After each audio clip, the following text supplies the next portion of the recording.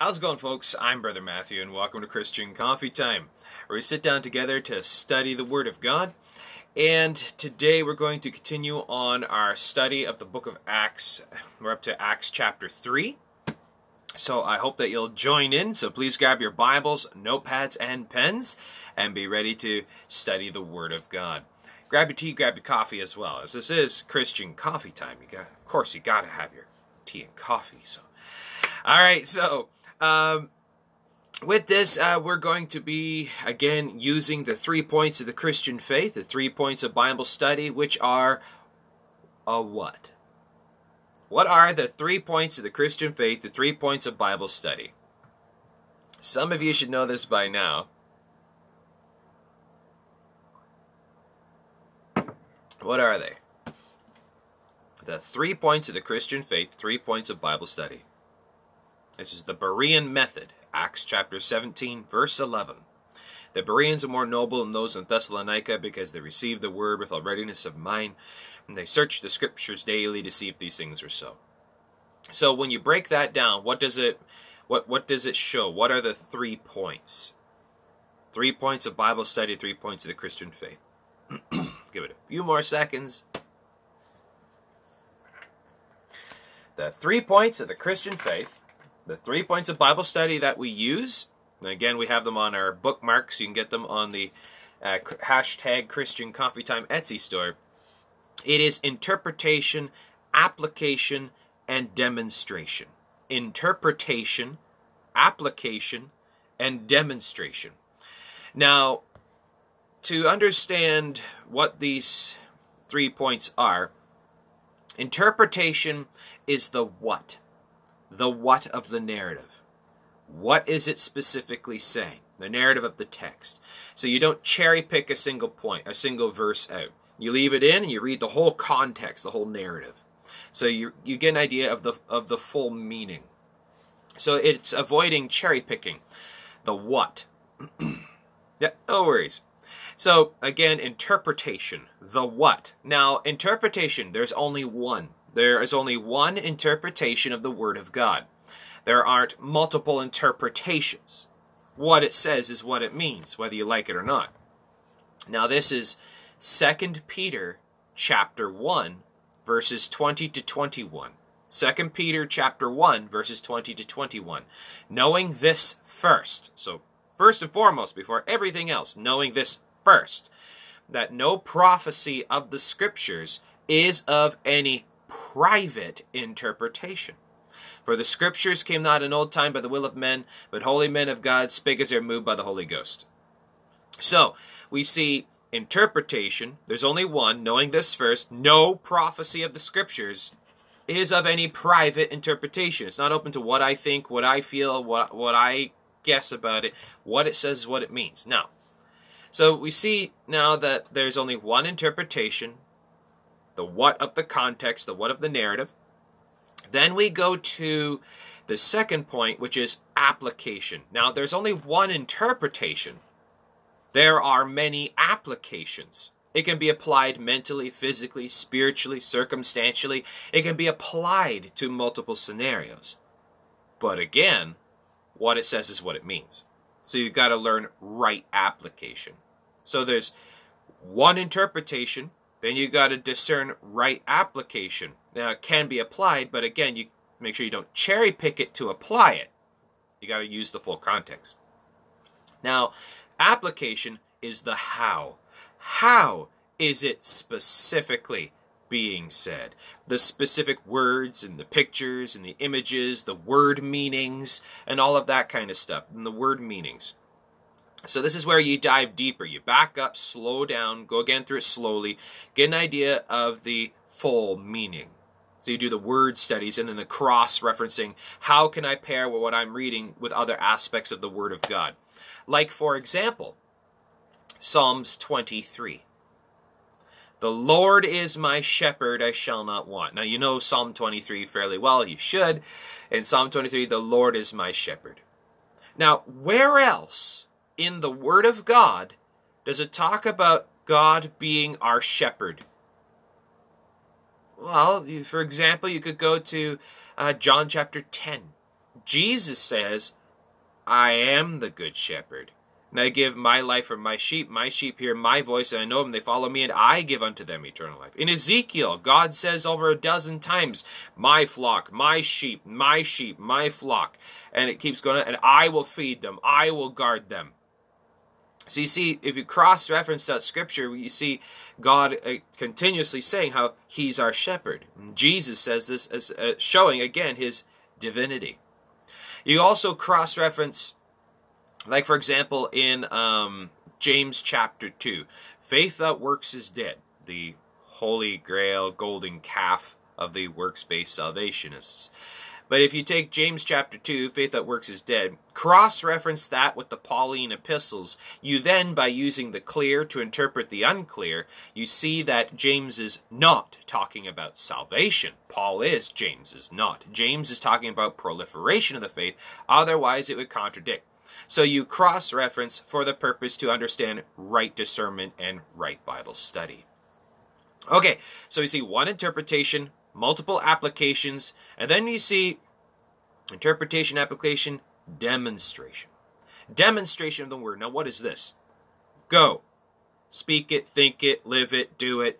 Now go show it. So you read it, you study it, you apply it to yourself, and then go do it. This is the Berean method. A personal application, personal study, personal proper reading. This is the 3 points of the Christian faith, the 3 points of Bible study. This is what is it's interpretation, application, demonstration, the what, the how, and the why. If you have any questions on that, please go ahead, ask away. 2 Timothy chapter 3, verses 16 to 17. All Scripture is given by inspiration of God and is profitable for doctrine, for reproof, for correction, for instruction in righteousness, that the man of God may be perfect, thoroughly furnished unto all good works. All right, with that as our intro, we're going to dive into this now. We're going to be taking a look at Acts chapter 3. So please grab your Bibles and turn with me to Acts chapter 3.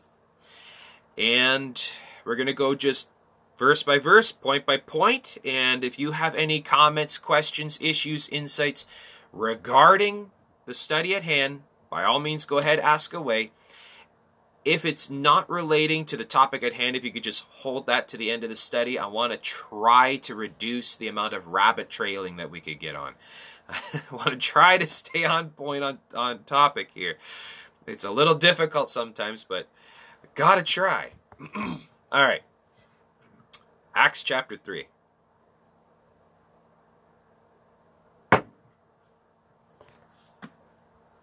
Oh, and before I forget, I just need to make a quick mention. We're about to get hit with a severe, severe winter storm. The power could easily go out over the next few days. Yes, I'm reading from King James. If for some reason I'm just kind of absent on social media, it's because the power went out. So just keep that in mind. If you could be praying that our power would not go out, that would be great. And yeah, so I just want to let you know, just in case something comes up and something happens like that. So, but anyways, let's get back to this. Already rabbit trailed. Acts chapter 3. Now Peter and John went up together into the temple at the hour of prayer, being the 9th hour. And a certain man, lame from his mother's womb, was carried, whom they laid daily at the gate of the temple, which is called Beautiful, to ask alms of them that entered into the temple. All right. So like the song, Peter and John went to pray. They met a lame man on the way. Okay. So we see Peter and John, the Apostle Peter, the Apostle John, are going up to the temple. They're going up there to pray. And as they're climbing the steps, they see a guy there who's been lame since birth. Now, is it just coincidence that this happened to work out this way? Is it just coincidence that this man was lame there like this? You see, a lot of people, they see this and they only look at the surface point, but what I like to do is I like to re-engineer it. Because I personally do not believe in coincidences, chance, or luck. I don't believe in them. There's no such thing as coincidence, chance, and luck.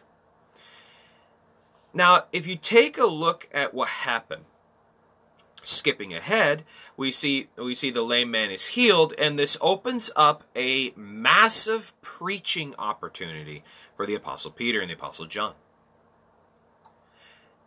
We then therefore cannot say that this was chance or luck, because this is direct orchestration of God.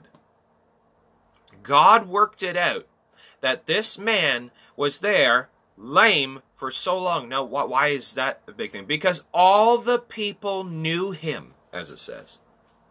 All the people knew him. They knew this guy. He was there every day for years and years and years, sitting there begging. Why is that a big deal? Let's keep reading. Peter and John went to pray, and a certain man, lame from his mother's womb. Now, see there, that also will refute any possible complaints or trolls that could say that, well, this is just a setup. We don't know who he was. He could have been perfectly fine, and he was just pretending so that the apostles could make it look like they did some big thing. No, see, the thing is, everybody knew him. He'd been lame all his life. Everybody knew who he was. He'd been begging there in a very open public area. Do you see this? He would have to be carried to this spot at the temple where he would beg for money, whom they laid daily at the gate of the temple. This gate was called the Beautiful Gate. He sat at the Beautiful Gate of the temple to ask alms of them that entered into the temple. So his livelihood, what he would do is he'd sit there, and as people are coming in, he would ask alms, and people would toss him a coin or something to help him out. And this is kind of ritual tradition. It became, because he was always there and everybody saw him, he became a daily sight. Everybody saw him. They're very familiar with him. They knew him very well. So as he's sitting there begging, Peter and John, verse 3, who seeing Peter and John about to go into the temple, asked an alms. An alms. So Peter and John come along. Coincidence? Chance? Luck? No. Direct orchestration of God. God worked it out so that this guy would be well known. For what purpose? We'll get to that. Is that he was born lame. Now, some people say that's not fair from our perspective, but what about God? What about that this man was made by God to be lame so that at this point, with Peter and John, a massive preaching opportunity where tons and tons and tons and tons of people would get saved, and the lame man would be healed and saved. Think about it. From God's perspective, can we say anything negative about the lame man? About him being born lame? Or was that actually, from God's perspective, a good thing, looking at the future perspective? Think about it. Who, seeing Peter and John about to go into the temple, asked an alms. And Peter, fastening his eyes upon him with John, said, "Look on us." So Peter and John, they are walking up, and the guy asks an alms, and Peter stops. Now we see that Peter... Sorry, what? If he hadn't been lame, he may never have experienced this and wouldn't have gotten saved. Exactly. Exactly. So Peter and John, as they're going by, now they don't treat this flippantly. They don't treat this flippantly. They're not passing by and he doesn't just, say a word and keep going. No, he stops and fastens his whole attention. Just like Jesus did. Whenever someone asked an alms of Jesus, a help, prayer, advice of Jesus, Jesus would give his whole attention. He would never divide his attention. He would put his whole attention on the person, showing respect as well. Peter, following the example of Jesus, stops. Whenever someone called upon Jesus, Jesus would stop and pay attention. Peter did the same thing. Peter stopped and gave his full attention to the guy and got the guy's full attention. Peter says, "Look on us." Because the lame man, of course, they see all the people going by, would ask Peter, and then will be asking others and asking them, and Peter says, "Look at us." So the guy stopped and gave his full attention to Peter and John. Peter didn't try to talk to the guy while the guy was off over here and talking to other people. And he put his whole attention on the guy, and he got the guy's whole attention. Because what he was about to say had to be very clear. He had to get the message across in absolute clarity. Peter says, "Look on us." Verse 5. "And he gave heed unto them, expecting to receive something of them." So the guy's now full attention is on Peter and John, expecting like maybe some big monetary gift or something, or some other thing. And Peter says, the prosperity gospel preacher's worst nightmare. Peter says, "Silver and gold have I none." Now look at that. "Silver and gold have I none." What does that statement also give across? Literally nothing of their ability. Nothing of them. Peter and John are just men. They are not gods. They don't have magic powers. They have nothing. It's not in their name. They don't even have any money. They're destitute. Nothing. They've got nothing but faith. Faith. By faith they spoke. By faith they preached. Silver and gold have I none, but such as I have, give I thee. What does he have? Such as I have, and I have in great abundance. He fills us up. He fills us with his Spirit. But such as I have faith in the Lord.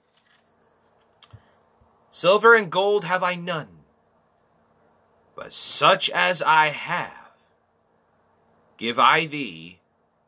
And he's sharing it now. This faith is not something that's to be kept a secret. It's not hell's best kept secret. It's to be shared openly, publicly. Shared amongst family and friends and strangers. Go out there and share it around. Share the abundance. Your cup overflows. Fill up other people's cups with the joy of the Lord and the power of Christ. But such as I have, give I thee. I'm going to give you. Such as I have, give I thee. In the name of Jesus Christ of Nazareth, rise up and walk. I'm going to give you the power of Jesus Christ that he gave me. It's not my power. It's not my ability. I'm sharing Christ. How can I share Christ like that? By faith.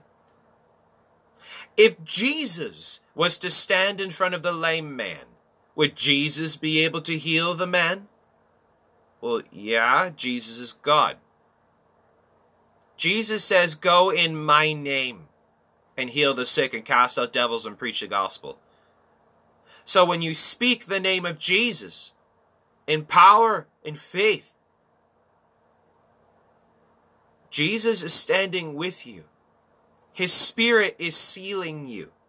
You're not Jesus. We're not gods. We are ambassadors of him, representatives of him, that when we speak his name and the power of his name, He's the one speaking.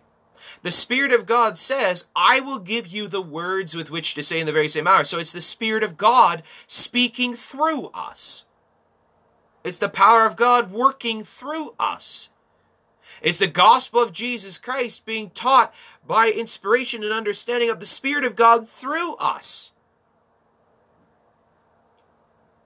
As Jesus would speak, so we speak in his name. So it's not Peter's power, it's Christ's power that he's sharing to the lame man. Silver and gold have I none, but such as I have, I have. I have.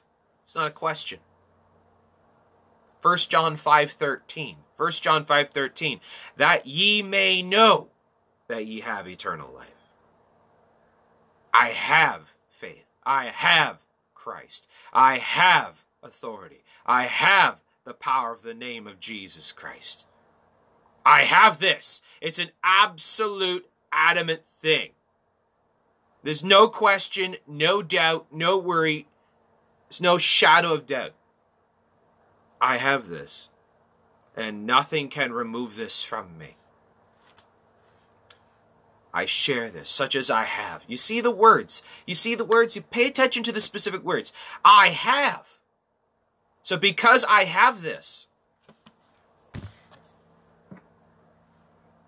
I have a cup of coffee. I have this. I can share this. I have the Word of God. I share it. I have faith in Christ. I share it. I have something in my possession that I am not meant to hoard and just keep to myself. I share it. Share with all, expecting nothing in return, as Christ says. We share it. We share the faith. Witnessing. You can share the faith in many ways. Share the faith by handing out gospel tracts. Go out in the street and preach the Word of God. You could just open your Bible, start reading it out loud in the street. Share the faith. Share it to the needy. Share it to those that need to hear it. Help the sick. Help the poor. Help the widows. And help the lost. Help them all. All those that you have ability to speak to them in power. It's not your words. It's Christ's. Such as I have. I have this. I have faith in Christ. And nothing can destroy it. There's no devil of hell that can take it away. Get assaulted for that nowadays. No, I know. Because they hate Jesus Christ. But should that stop us? No. For so they persecuted the prophets and the apostles. So they persecuted Christ. We're just joining the ranks of those persecuted. It's a holy order. So such as I have, give I thee, in the name of Jesus Christ. In the name, by the power of his name, in the name of Jesus Christ, believe on the name of Jesus Christ and thou shalt be saved. Believe in the name of Jesus Christ and he will answer your prayers. Believe in the name of Jesus Christ and he will help you and strengthen you and guide you. Believe on the name of Jesus Christ and he will heal you and help you and provide for you. In the name of Jesus Christ of Nazareth, rise up and walk.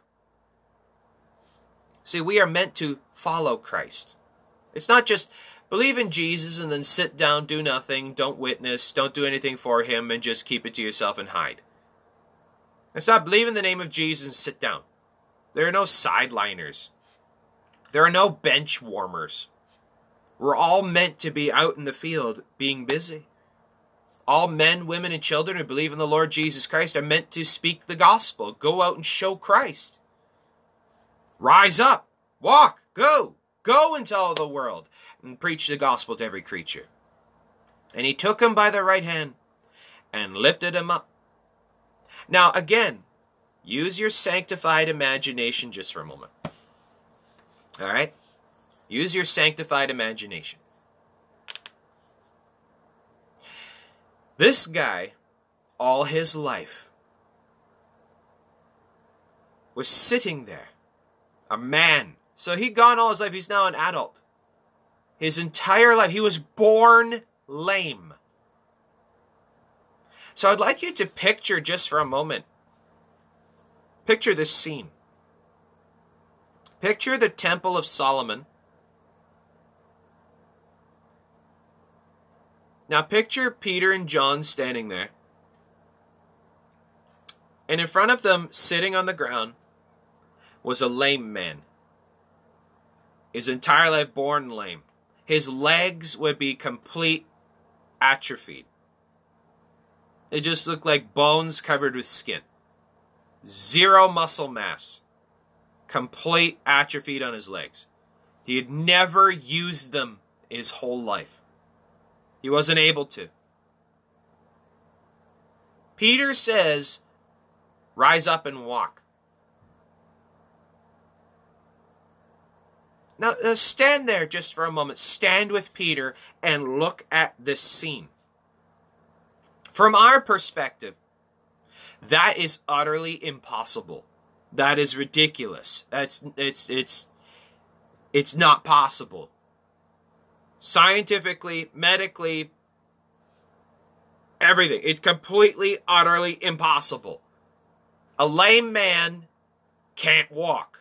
Why are you telling him to rise up and walk? You're dashing his hopes. You're hurting the guy. See, this is the mindset of modern Christianity.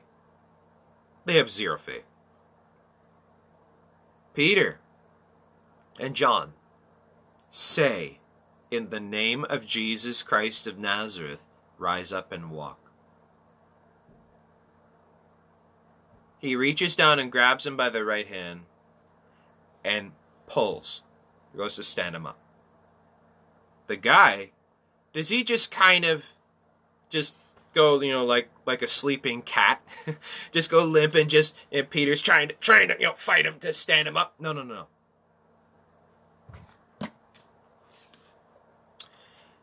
Peter took him by the right hand and lifted him up. And what does it say? Immediately, his feet and ankle bones received strength. Received strength. What does that say? Supernatural power. Because of the faith of Peter, go to James chapter 5. James chapter 5. James chapter 5, verse 15. James chapter 5, verse 15. And the prayer of faith shall save the sick. The prayer of faith will save the sick. You see, the lame man was an unbeliever. The lame man was a beggar, lame since birth. It was Peter's faith, John's faith, that the Lord rewarded. Peter spoke in faith believing, proclaimed in faith believing. He declared the name of Jesus Christ, in the name of Jesus Christ of Nazareth, rise up and walk. And the Lord rewarded their faith. They asked in faith believing. That's why the guy received strength. The guy was just listening to Peter. But so what did Peter do this for? What was the reason of this? What was the reason for the healing? So he could receive money? No. So he could receive fame and fortune and build up his name and show how powerful he is. He's a healer. No. Peter is no healer. He's not a healer. You hear some people say, I have the spiritual gift of healing. I'm meant to be a healer. Peter is an apostle, a preacher of the gospel, is that the Spirit of God worked through him in healing and preaching and helping and many other things. The gift of faith that the Lord rewards is upon all saints.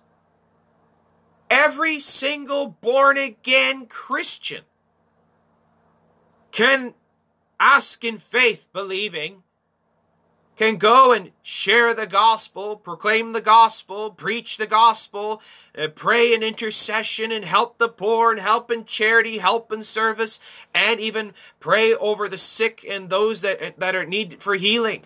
Any Christian can do that. It's the same gifts by the same Spirit, the self-same Spirit. All have the same Spirit. All can do this. It's not that, well, only he can do that. Only they can do that. No. If you believe in the Lord God, Jesus Christ, it's His Spirit that seals all saints, that works through all saints. The same gifts come from the self-same Spirit. You see what I mean? Now look at this. And immediately his feet and ankle bones received strength. Immediately his feet and ankle bones received strength. It wasn't some long, drawn-out process. It was immediate. When the Lord does something, He does it immediately. Verse 8. And he, leaping up. He, leaping up. He goes from being a completely lame, atrophied individual, just laying on the ground, can't even move. Peter reaches down, takes his right hand, and the guy jumps up. That's how fast the Lord came upon him. That's how fast the Lord is able to work. Now, the reason why I'm really emphasizing this is because we have a tendency nowadays, when we look at the miracles in the Bible, we see them as, well, that was then, this is now. That somehow, because we have technology, miracles are no longer possible. Because that we are somehow an advanced society, these kinds of things can't happen. Well, we just haven't seen it happen. I wonder why. It's because we don't really see people with the same kind of faith that Peter and John had. You see, the Lord rewards faith. Well, I know, but I don't know if I have faith that, size of a grain of mustard seed. By that, I can move mountains. Well, did you not have faith the size of a mountain when you believed on the Lord Jesus Christ? Did you not have faith the size of a mountain when you believed on the Lord Jesus Christ? You see, we get so overcome by looking at the mustard seed, we forget the mountain. You had faith the size of the universe when you believed on the Lord Jesus Christ for your salvation. You believed by blind faith in the Lord Jesus Christ. Why don't you believe by blind faith in the rest of the story? That the Lord is able. The same God that parted the sea and raised the dead, that created the universe, that brought down the fire for Elijah, that did all the miracles throughout the scriptures, raising the dead, healed the sick, and walking on water, feeding the thousands, parting the sea, knocked down the wall, and all the different stuff that happened throughout the Word of God. Same God, same power, same ability. As He was with Moses, as He was with Elijah, as He was with Daniel, as He was with David, as He was with Jonah, as He was with the disciples, so He is with us. So He is with us. If my friend Pam is still in the audience, she knows full well about the healing power of God. Absolute, miraculous healing. The Lord is able. The Lord is able. The Lord works through wondrous ways. Wondrous ways. He is still able. He can heal those who believe. Those who have faith. As we see, the man immediately jumped up. What does that show? He believed Peter. He believed Peter. When he heard Peter say the name of Jesus Christ, fire went through his bones.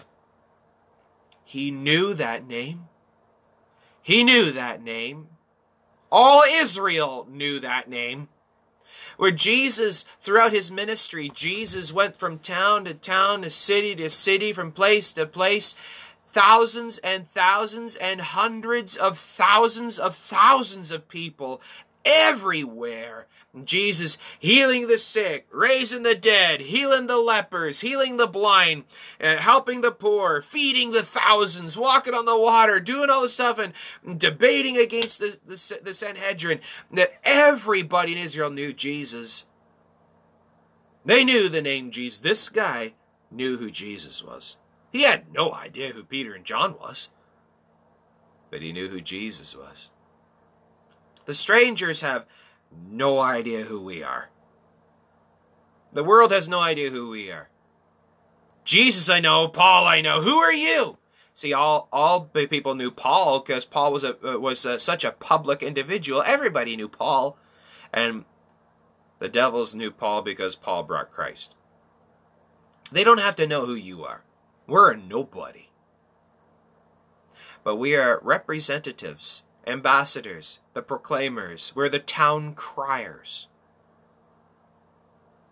They know who Jesus is.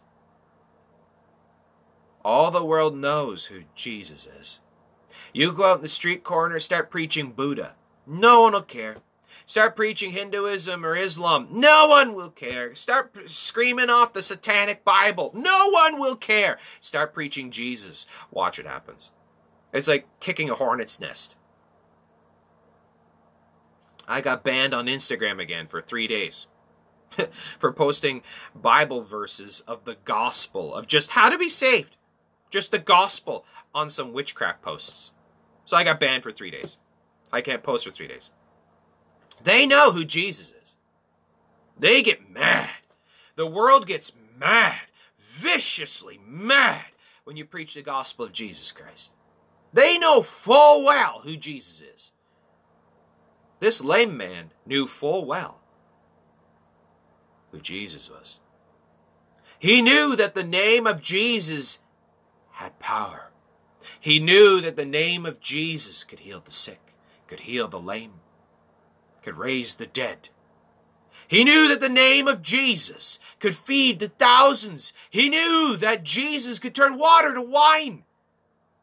He heard the stories of how Jesus raised the dead, how Jesus brought Lazarus from the grave, how Jesus put his hands upon the blind man, restored their sight, how Jesus healed the lepers. He heard the stories how Jesus healed the man with the withered hand, the woman with the blood issue. He healed them all. That Jesus is able. We are not. Jesus is. In the name of Jesus, rise up and walk. And he leaping up because he knew Jesus is able. Jesus is able. I'm not. You're not. He is. In the name of Jesus Christ of Nazareth. Now, why do you use that name? Full identity. Jesus, the Christ from Nazareth. He grew up.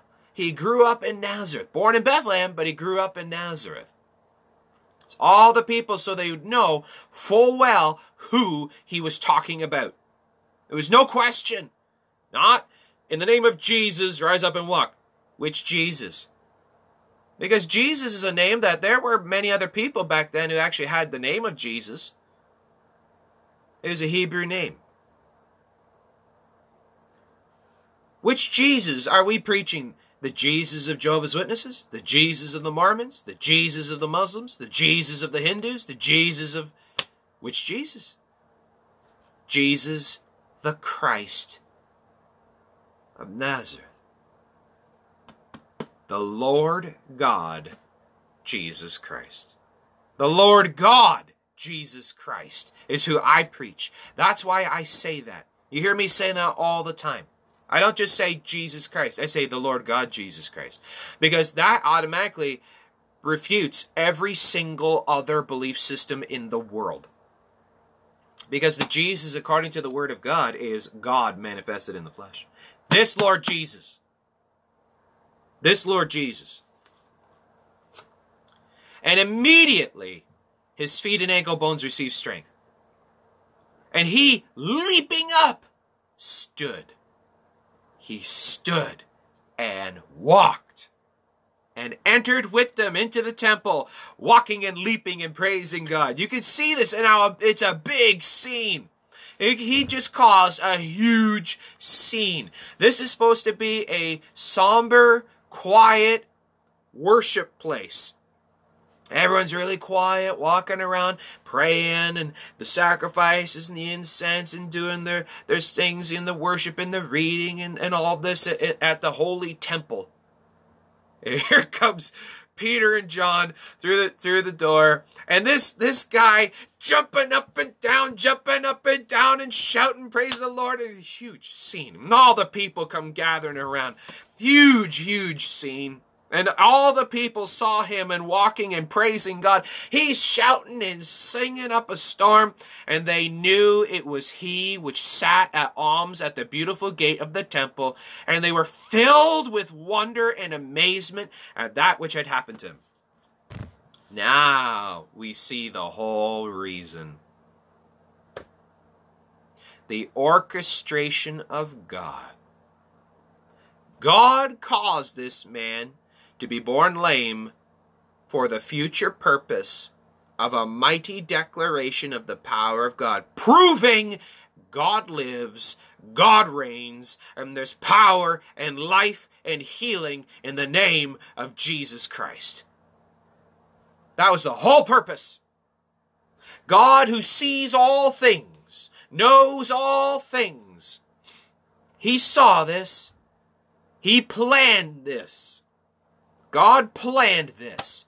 He planned for that guy to be born lame so that he would be walking and leaping and praising God in the temple, proving that God reigns, God is sovereign, and there's power and life and healing in the name of Jesus Christ. For the purpose, so Peter would have a obvious, clear, public proof and declaration of Jesus Christ, whom he preaches. That it's not just words, it's not just philosophies, it's not metaphors and allegories, it's not moral platitudes, it's not just opinions, it's obvious and proof there's power in this. That's why you heal. That's why you preach. That's why we do what we do, to prove Jesus Christ. It's not just words. It's not just philosophies. It's not just opinion. Jesus Christ is Lord. And all eyes will see him. All knees will bow to him. All tongues will confess to him that Jesus Christ is Lord. For there's no other name under heaven given among men whereby we must be saved. Prove it. The Lord working with them, confirming the word with signs following. Mark 16, verse 20. And they preaching everywhere the gospel of Jesus Christ. And the Lord working with them. The Lord confirming the word. The Lord doing the signs and wonders. Proving the words that they say. Proving the words that they say. So, we see there's power in the name of Jesus Christ. There is power. It's not just words. It's not just a battle of knowledge. It's not just a knowledge war. The cessationists are completely wrong. Completely off the mark. It's not just words. It's not just books. It's not just books. This one is alive. These words have power. When these words are spoken, it has an effect. It changes the hearts. It changes the minds. It heals the soul. It opens the eyes. It even heals the body. It provides for the needs. It shows the promises. And when you believe these words, it actually has an effect.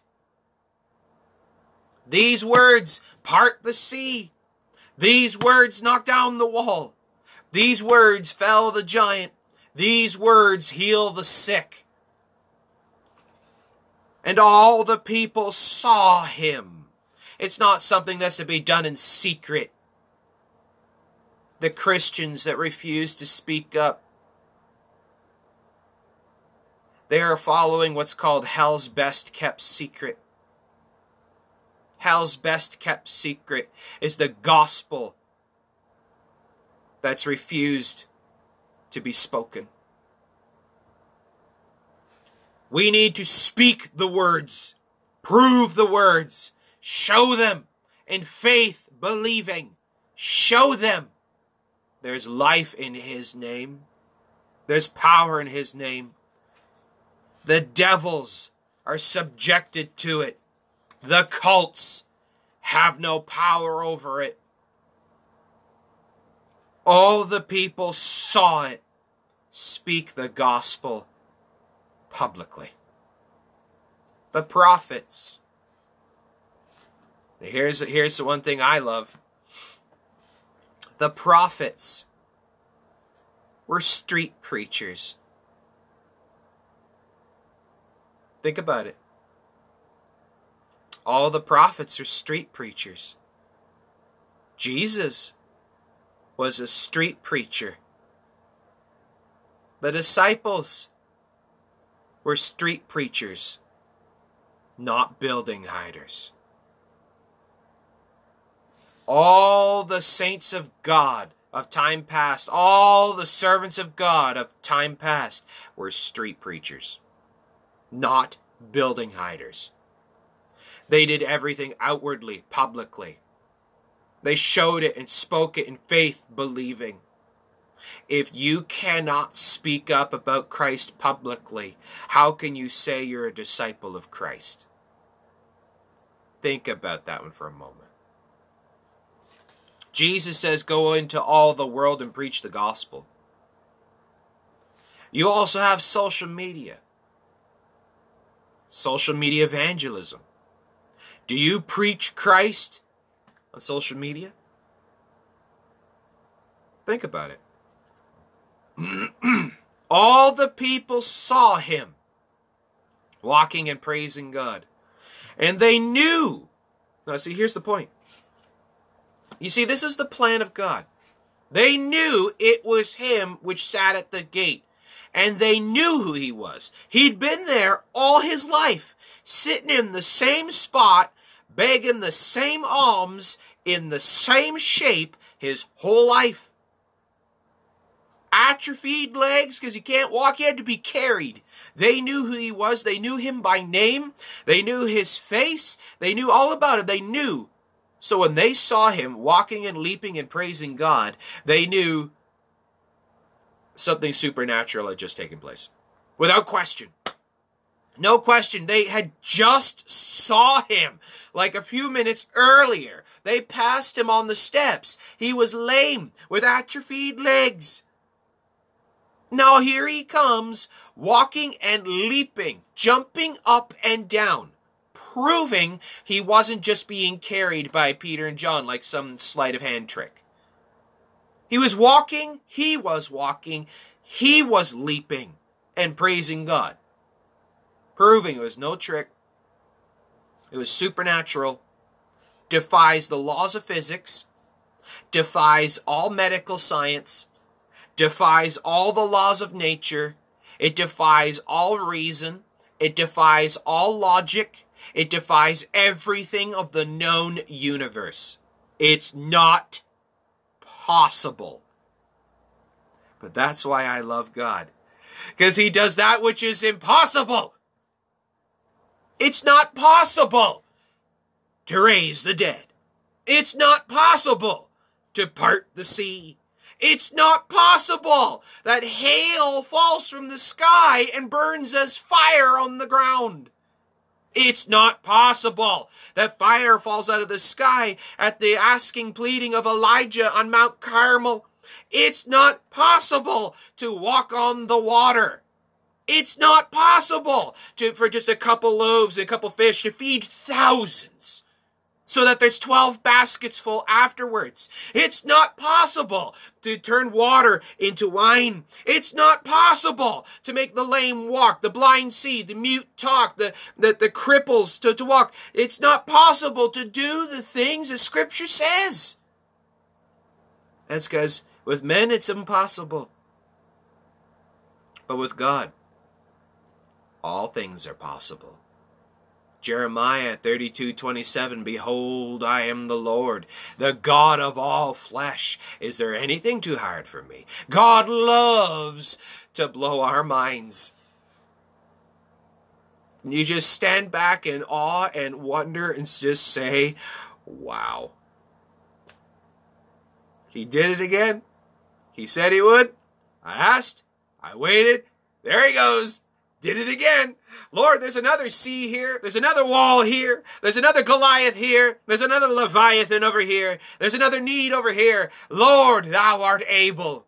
Thou art able. And we ask, and you shall receive. Seek, and you shall find. Knock, and it shall be opened to you. The Lord says, though, if you abide in me, and my words abide in you, ask what you will, and it shall be done unto you. If you had faith, you could say unto this tree, be plucked up by the roots and be planted in the waters, and it would do it. You could say unto this mountain, be thou moved, and it would do it.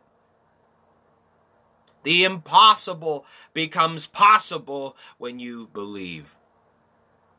When you truly, truly believe in the Lord, in the power of His might, when you truly, truly, truly believe in the name of Jesus Christ, the impossible becomes possible because He is able to do it. Not me. When I see that it's physically impossible, that's when He does the supernatural. That's when He does the supernatural. Supernatural. Supernatural. Beyond the natural. And he walking and leaping and praising God. And they knew that it was He which sat at alms at the beautiful gate of the temple. And they were filled with wonder and amazement. That's the whole point.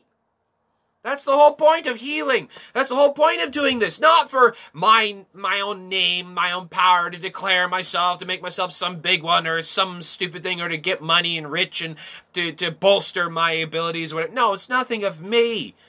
I don't want the attention on me. Just as Peter says. What does he say? And when Peter saw it, he answered unto the people, ye men of Israel, why marvel ye at us? Or why look ye so earnestly on us? As though by our own power or holiness we had made this man to walk.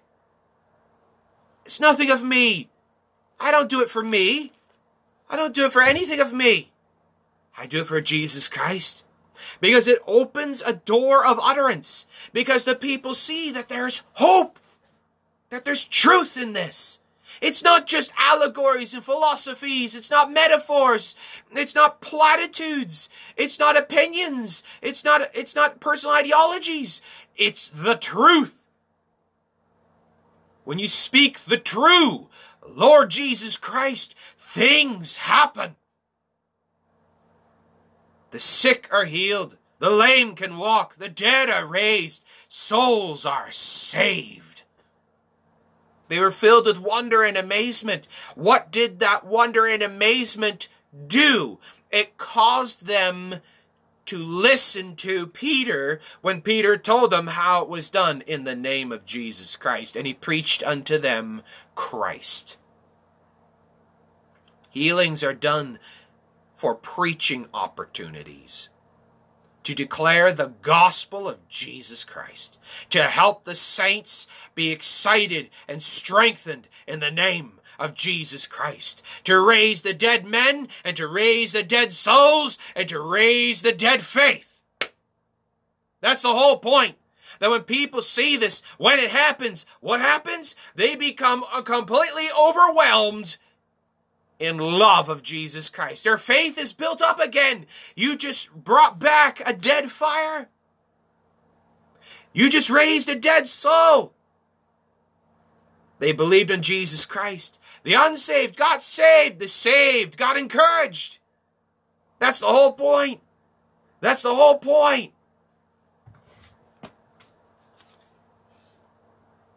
And as the lame man which was healed held Peter and John, he was just hugging them. Big old bear hugs, jumping up and down and shouting, praising the Lord and hugging. You can see Peter and John just grinning from ear to ear. Seriously, when you're around someone who's that excited, you can't not smile.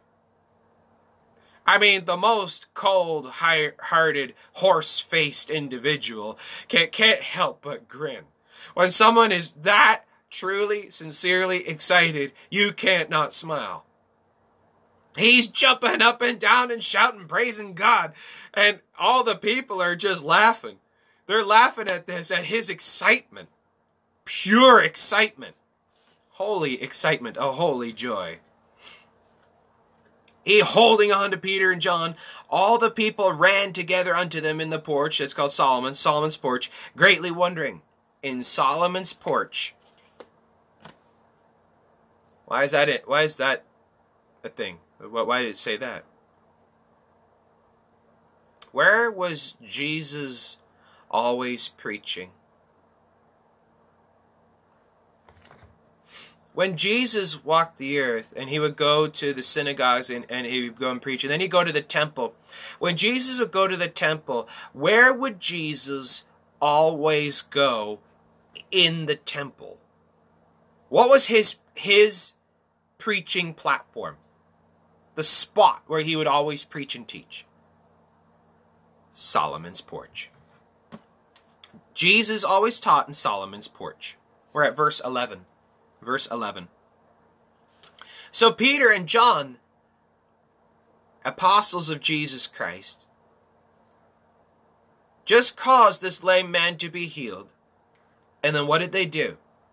They went and stood in the same place that Jesus stood and taught the same message that Jesus taught, to cause the people to see and hear and understand the same thing that Jesus had been telling them. The same message, the same gospel, the same power of the same Spirit in the same spot, in the same way. Why is that important?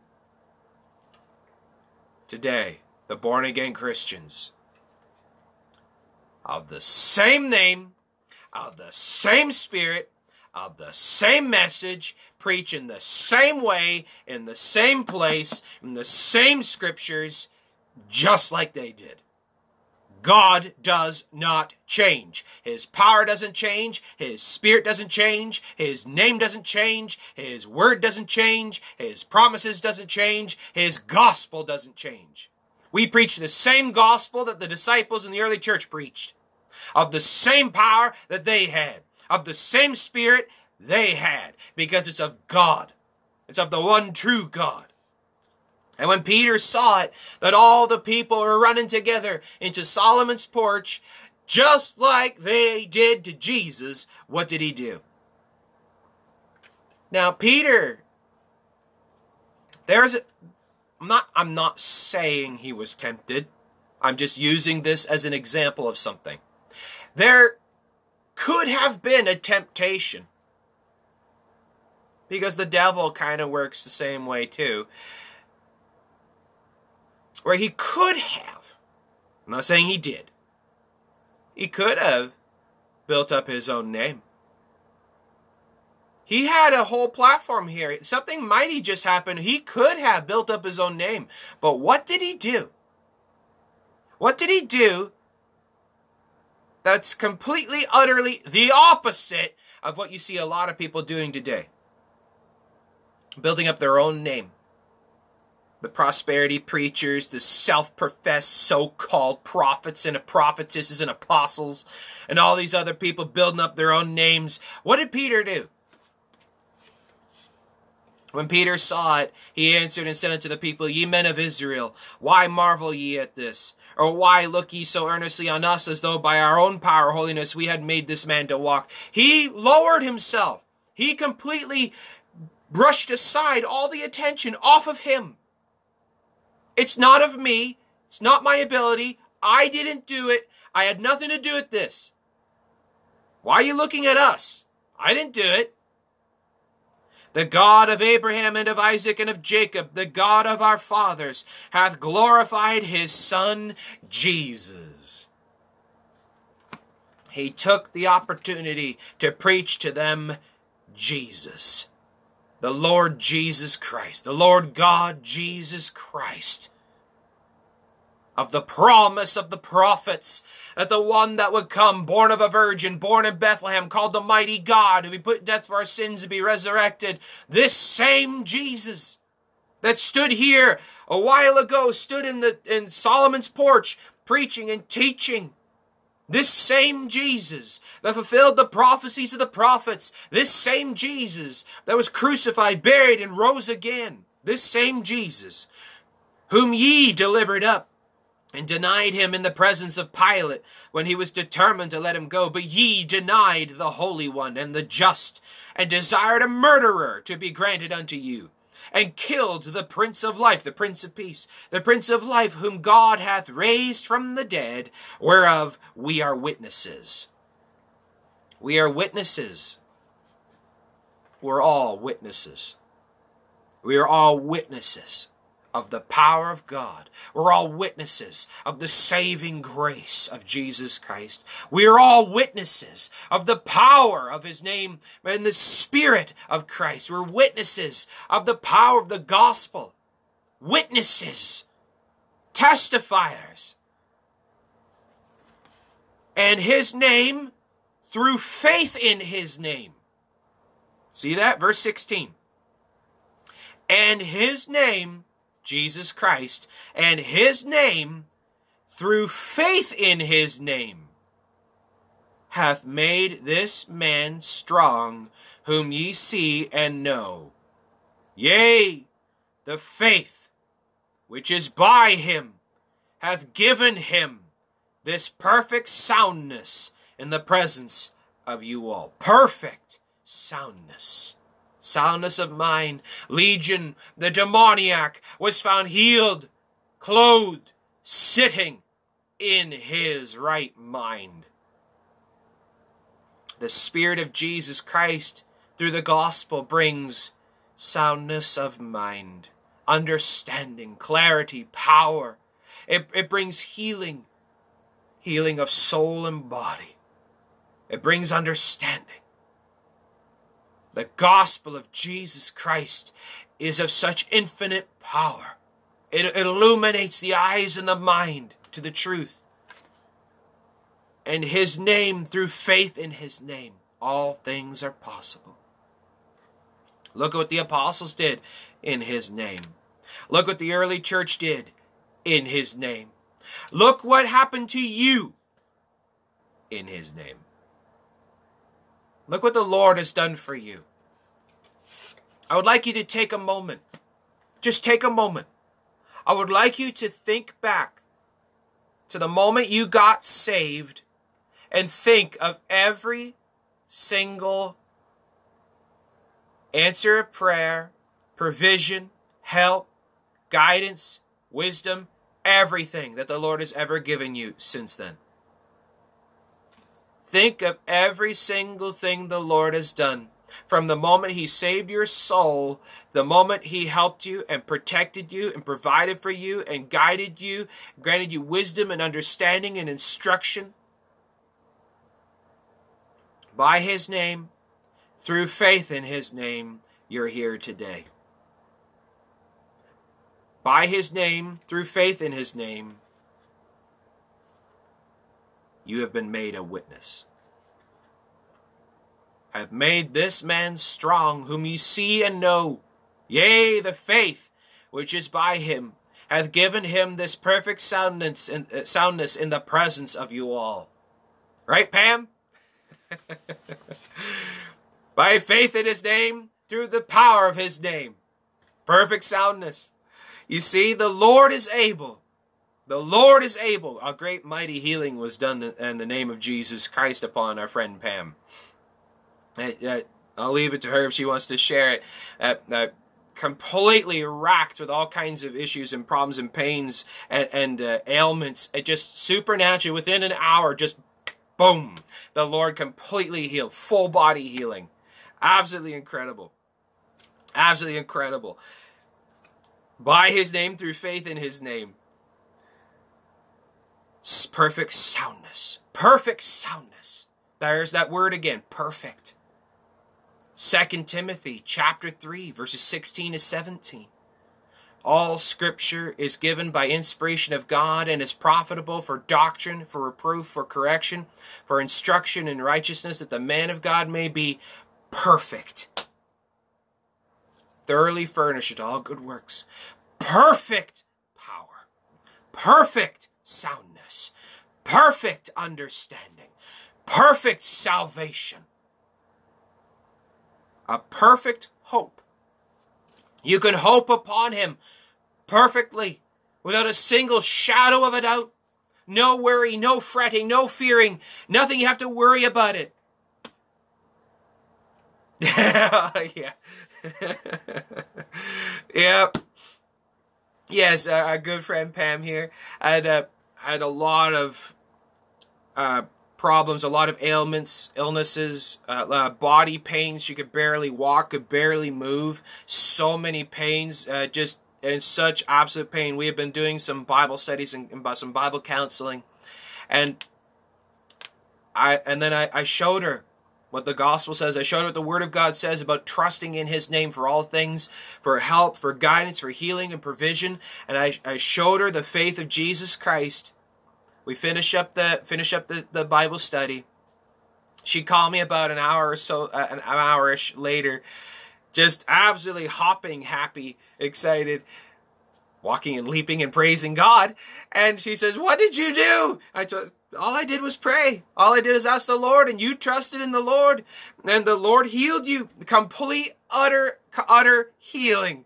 A complete, full healing in the name of Jesus Christ. Why look ye upon me as though I did this? I did nothing. It's not me. It's him. It's him who gave the perfect soundness. It's him who gave the perfect healing. It's him that did it, not me. I'm a nobody. Don't look at me. Look at him. Don't praise me. Praise him. I'm a nobody. I'm just a voice crying in the wilderness. That's all I am. I'm just a servant. As are you. We are just servants. He is worthy to be praised. He is worthy to be praised. He's worthy to be exalted. He is the majestic one. He is the one that can do it all. Yeah, it's the name of Jesus Christ. Believe in him. Believe in his name through the power of his name. Have faith in his name. The name of Jesus Christ is the power. And now, brethren, so look what he says. Look what Peter says. Don't look at us. We didn't do it. Look at Jesus Christ. It was the name of Jesus Christ that healed this lame man. Now look what Peter does. Verse 17. He switches gears. He switches gears right here. Verse 17. He goes right from the whole point, showing them Jesus did this. Now I'm going to tell you about him. Look what Jesus did. Now I'm going to teach you about him. The Lord working with them, confirming the word with signs following. See, as I taught Pam the power of Jesus Christ, I showed her the truth of the faith of Jesus Christ. I showed her the power of the name of Jesus Christ. The Lord confirmed the word with signs following. That's what the Lord did. Mark 16:20. And the Lord confirmed the word of Peter and John with signs following. Why? Why? So Jesus Christ would be magnified. the gospel of Jesus Christ would be preached and proliferated. And now, brethren, now, after seeing this mighty healing of the lame man walking, now, brethren, I wot that through ignorance ye did it, as did also your rulers. But those things which God before had shown by the mouth of all his prophets, that Christ should suffer, he hath so fulfilled. Which prophets? Acts 10:43. To him gave all the prophets witness, that through his name whosoever believeth on him shall receive remission of sins. What prophets? We'll take a look at the Old Testament. The prophet Isaiah, chapter 7, verse 14. The Lord himself shall give you a sign. Behold, a virgin shall conceive, shall bring forth a son, and thou shalt call his name Emmanuel. Jeremiah 31:22. The Lord will do a new thing in the earth. Behold, a woman shall compass a man. Divine conception. Isaiah chapter 9, verse 6. For unto us a child is born, unto us a son is given, and the government shall be upon his shoulders. And his name shall be called Wonderful, Counselor, the Mighty God, the Everlasting Father, the Prince of Peace. The prophet Micah chapter 5, verse 2. In Bethlehem Ephratah will be born the one whose ways have been of old, even of everlasting. Isaiah chapter 53. He'll grow up amongst them as a tender plant, as a root out of dry ground. He'll be rejected of all. He'll be taken from prison and from judgment. He'll make his death with the wicked, his grave with the rich. He'll bear our iniquities, but his days will be prolonged. He'll be resurrected. All the prophets gave witness. They spoke of this Christ, this Messiah that will be put to death for our sins and be resurrected. He'll be born of a virgin, born in Bethlehem, called the Mighty God. He'll bear our sins. He'll come for our sins. And John the Baptist said, Behold the Lamb of God, which shall take away the sin of the world. All the prophets gave witness of Jesus, the Christ. But those things which God before had shown by the mouth of all of his prophets, that Christ should suffer, he hath so fulfilled. Repent ye therefore, and be converted, that your sins may be blotted out, when the times of refreshing shall come from the presence of the Lord, and he shall send Jesus Christ, which before was preached unto you. Ephesians 3:17, that Christ may dwell in your hearts by faith. Believe on the Lord Jesus Christ, and thou shalt be saved. When you believe in the gospel, you're sealed by the Spirit of God. What is the Spirit of God? The Spirit of Christ. Ephesians 3:17. The Spirit of Christ. Christ will seal the heart of all the believers. Amen, amen. You had faith the size of a mountain when you believed on Jesus Christ. The same faith that you put on Jesus Christ for salvation is the same faith on the rest of the story. On the rest of the teachings, of the doctrines, the rest of the book. Same faith. As you believe in Jesus Christ, purely, simply, sincerely, you believe in the rest of it. The Lord is able. He is able to save you. When you make a mistake, just confess it. Whenever you make a mistake, confess it. 1 John 1:9, if we confess our sins, he's faithful and just to forgive us our sins and to cleanse us from all unrighteousness. 1 John 2:1, if any man sin, we have an advocate with the Father, Jesus Christ the righteous. Amen. Repent ye therefore. Repent ye therefore. Why are you believing in Jesus? For salvation from your sins. So repent of your sins and believe the gospel, as Jesus says, Mark 1:15. And he shall send Jesus Christ to you. This same Jesus that healed the lame man. This same Jesus that turned the water to wine. The same Jesus that put his hands upon the face of the blind man and restored his sight. The same Jesus that put his hands upon the lepers and healed them. This same Jesus that spoke, Lazarus, come forth. And Lazarus came out of the tomb. The same Jesus that fed the thousands, that walked on water, that raised the dead, that healed the sick, that did all the miracles. The same Jesus that died on the cross for your sins. The same Jesus that was buried. The same Jesus that rose again to life. The same Jesus that ascended. The same Jesus will come to you when you believe upon him. Tell him you're sorry for your sins. Ask him to save you. Tell him you believe on him, and he will save you. Believe on the Lord Jesus Christ, and thou shalt be saved. Repent that ye therefore and be converted, that your sins may be blotted out. Hebrews 8:12, and I will be merciful to their unrighteousness, and their sins and their iniquities will I remember no more. And he shall send Jesus Christ, which before was preached unto you, whom the heaven must receive until the times of restitution of all things, which God hath spoken by the mouth of all his holy prophets since the world began. For Moses truly said unto the fathers, a prophet shall the Lord your God raise up unto you of your brethren, like unto me. Him shall ye hear in all things whatsoever he shall say unto you. And it shall come to pass that every soul which shall not hear that prophet shall be destroyed from among the people. Now, what does he mean by a prophet? Now, Moses talked about the one that will rise up, prophet, priest, and king. Prophet, priest, and king. As a prophet, preaching and declaring and telling of future events and forthtelling as a prophet, but our high priest and king. Prophet, priest, and king in one. God come down telling as a prophet, working like a priest, sovereign as the king. That's what it means there. Of the words, telling what will happen and how it will be done, what the Lord says, declaring the words of God as a prophet. And all the prophets from Samuel and those that follow after, as many as have spoken, have likewise foretold of these days. Ye are the children of the prophets, and of the covenant which God made with our fathers, saying unto Abraham, and in thy seed shall all the kindreds of the earth be blessed. Unto you first God, having raised up his Son Jesus, sent him to bless you, and turning away every one of you from his iniquities. The reason why Jesus came, the reason why the gospel is preached, the reason why he was born, the reason, as was told by the prophets, was for our sins. Because of sin. The fulfillment of the promise of Adam. God said to Adam, one will come that will stomp the head of the serpent.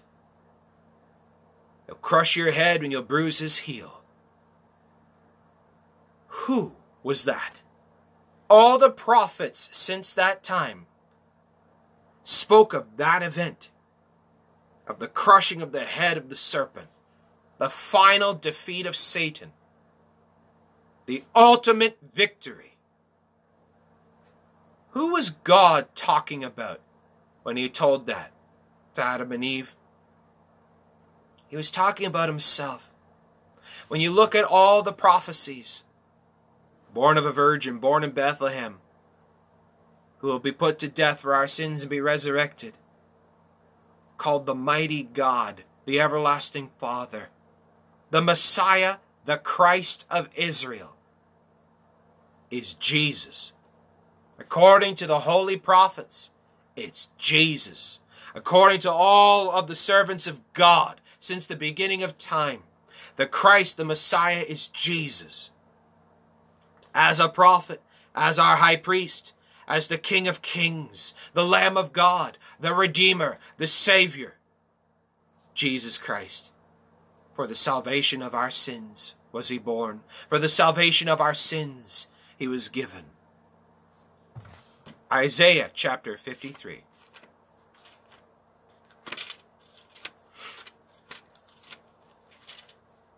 So if we go to Isaiah chapter 53. Who hath believed our report?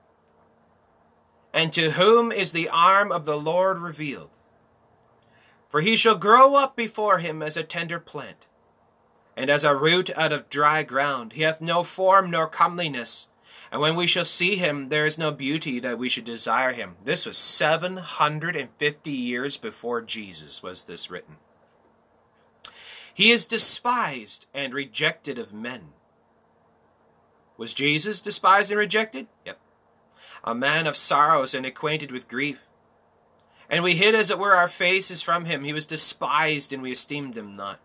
Surely he hath borne our griefs, and carried our sorrows.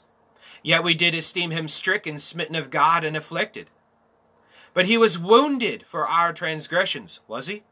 Yep. He was bruised for our iniquities. Was Jesus? Yep.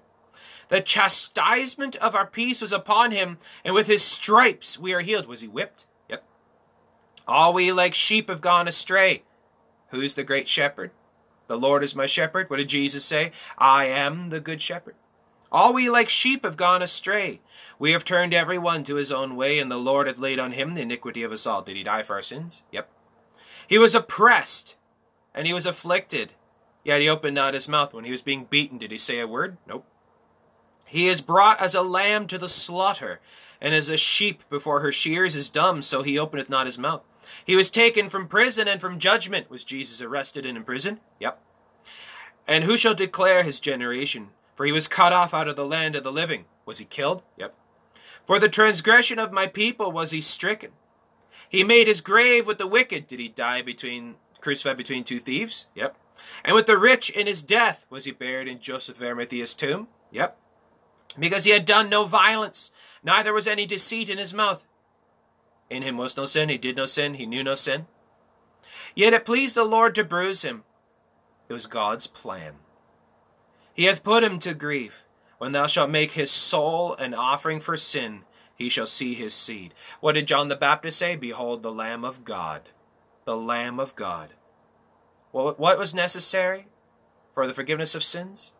The shedding of the blood of a lamb. When thou shalt make his soul an offering for sin, he shall see his seed. He shall prolong his days. He'll come back to life. Was Jesus resurrected? Yep. And the pleasure of the Lord shall prosper in his hand. He shall see of the travail of his soul, and shall be satisfied. By his knowledge shall my righteous servant justify many, for he shall bear their iniquities. For the purpose of our sins was he born. Therefore will I divide him a portion with the great, and he shall divide the spoil with the strong. Because he hath poured out his soul unto death, he was numbered with the transgressors. He bare the sin of many, and made intercession for the transgressors. This same Jesus, prophesied of. Jesus standing before the Samaritan woman. She says, we know that when Messiah comes, which is called Christ, he'll teach us all things. And Jesus says, I that speak unto thee am he. And by the sheer mercy and grace of Jesus Christ, he went and preached and taught and healed and helped and provided and showed the great power of God. And this same Jesus was rejected and beaten and tortured. His visage was so marred beyond any man you couldn't recognize him. You could see his bones from the whipping and the torture. They ripped him open. You could see his bones. My bones were visible. My joints they put out of place. And they took him and nailed him to the cross. They tore his beard out of his face. The crown of thorns they beat into his head. They punched and slapped and beat him, whipped him and tortured him. Then they crucified him. He shed his blood. And he cried out, it is finished. Bowed his head. Gave up the ghost, was buried for 3 days, and rose again to life. Jesus says in John 10:18, I have power to lay down my life and take it up again. No man taketh it from me. I have power. My sheep hear my voice, and I know them, they follow me, and I give unto them eternal life. Believe in me, and you shall never die. All those who believe in me shall never die. He showed he has power to give everlasting life. He has the ability to forgive sins. Go, sin no more. Thy faith has saved thee. Go and sin no more. Thy sins be forgiven thee. Who is this one that doth forgive sins? There's none that can forgive sins but God. Jesus forgave sins. Jesus was worshipped. Jesus claimed the names of God. Jesus proved the power of God. Jesus is God manifested in the flesh. This same Jesus we preach. This same Jesus is just as true today as he's always been. This same Jesus, his name is just as powerful as it was then as it is now. This same Jesus that healed the lame man, this same Jesus can heal you. This same Jesus that saved them back then can save you. Saul became Paul. Anyone can be saved. This same Jesus can defeat all the gods of the world. This same Jesus, by faith in his name, by the power of his name, he can help you. Call upon this name, the name of the Lord Jesus Christ of Nazareth, the Lord God Jesus Christ. He can save you. He can help you. He said he would. Unto you first God, having raised up his Son Jesus, sent him to bless you, and turning away every one of you from his iniquities. Repent ye, and be converted. Wash your hands in innocency in the blood of the Lamb, and the Lord will help you. That's Acts chapter 3.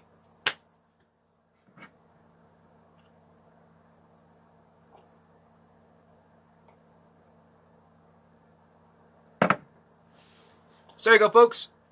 So I want to just end it on that note. We'll wrap this up. We'll take an intermission. We'll come back in 30 minutes. So I hope that you'll tune in. I'm not going to answer any questions at this time. I just want to leave it at that for this video. So we'll be back in 30 minutes for another broadcast here on Periscope. And so I hope you'll tune in then. So please set your alarm for that. So God bless you, folks. God bless all those who love our Lord God, Jesus Christ. God bless all those who love his holy word. Hope to see you again, folks. And as always, if I don't see you again, I'll see you in the sky. God bless.